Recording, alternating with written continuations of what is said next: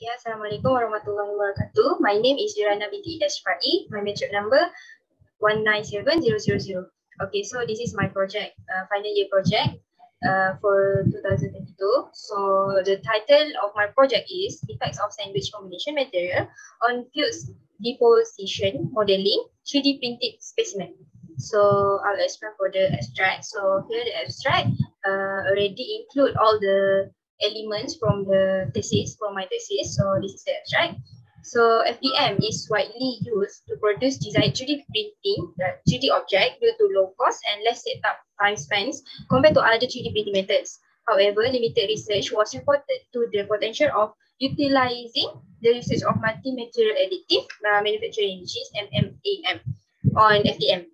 The combination of these multi-materials should result in a better mechanical properties compared to using only one type of material, because they combine like two type material. Okay, so the objective of this study are to determine the optimal material for constructing a combination of two different materials using FDM, and also to analyze the mechanical strength of the fabricated specimens. This is using tensile test. So the research is based on experimental work. So there are 9 types of specimens were needed, and the specimens were printed in sandwich form. 6 out of 9 specimens are used to achieve the objective that I just mentioned before, and the another 3 specimens are used for the reference, which is it's like the reference specimen to compare with the 6 specimens. So to print the specimens, important parameters were needed, such as temperature, bed temperature, infill speed, infill density, infill pattern types. So from this research, it was found that sandwich combination of ABA and PLA provide highest tensile strength. Therefore, the combination is the useful product achieved by this project, where PLA is more beneficial than ABS. So in conclusion, the optimum temperature of the 3 types of specimens are for ABS is 250 degrees Celsius, PLA 205 degrees Celsius, and wood is 200 degrees Celsius. The highest tensile strength, the value of the highest tensile strength is 31.30 MPa, which is the sandwich combination of PLA and ABS, which is the PLA in the middle. Meanwhile, the low tensile strength is 21.62 MPa, which is the combination of wood and ABS, where the ABS in the middle.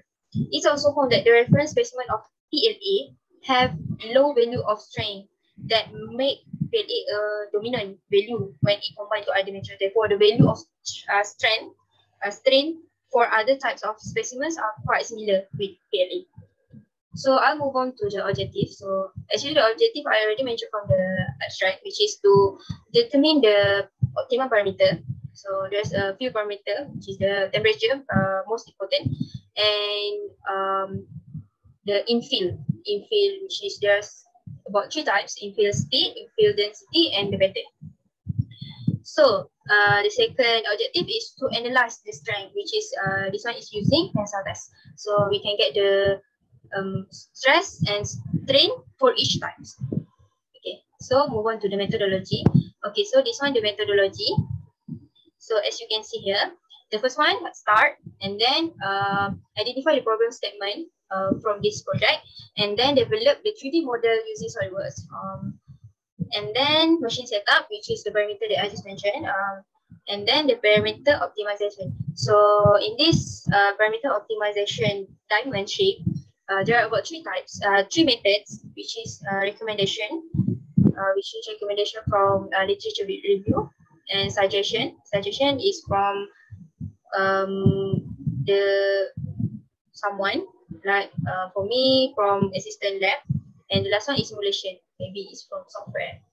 And this machine setup and parameter optimization is objective one. And then we move on to print the 3D specimen after we set up the machine parameter. So if it's yes, then we can print the 3D specimen. If no, I have to set up again. And then move on to tensile test, and the last one is comparison with reference results and literature review. So this is the objective. So and the process. Okay, so move on to result and discussion. Okay, this is the result and discussion, which is I already collect it and make in table form. So this is, you can see type 1, type 2, type 3, and type 9. So we can see here type 7 and 9 is the reference. So the left right of the first column, I also include the picture of the specimen, the layer of the specimens, of the arrangement of the specimen. So we can see clearly from the result. So we can see this is the result, and we can see here is overall 1 to 9. The highest tensile stress is type 7, which is 34.75. But if we only analyze type 1 until type 6, the highest tensile stress will be 31.30, which is type 2. And the lowest is 21.62 or 6, type 6. Okay, so we move on to the graph. So this is the graph. So you can see here, type 1, the blue color, type 2, the light blue color. So I already justify in based on the color, and you can see clearly how it break, how it's different with each other, with one another. So you can see here the lowest one is type 9, which is wood. It's break earlier than the others. Okay, so move on to the next figure is the final result or the final image of the specimens. So you can see here type 1, type 2, type 3, type 4 until type 9. So if you see here, type 2C, there's like it's not break beautiful. Like it's like the layer between the material break first, and then they failure from all the material. This also can see from the 5C, type 5C. You can see here. Okay, so as for the conclusion, it was found that optimal temperature of 3 types of specimens, ABS, PLA, and wood. ABS is 250, PLA 205, and wood 200.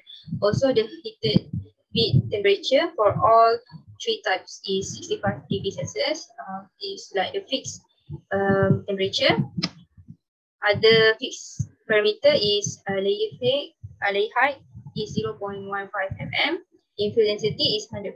Infill speed is 60 mm per second, and infill pattern type is 3. So there's also another parameter that I also include in my thesis. You can see in my thesis.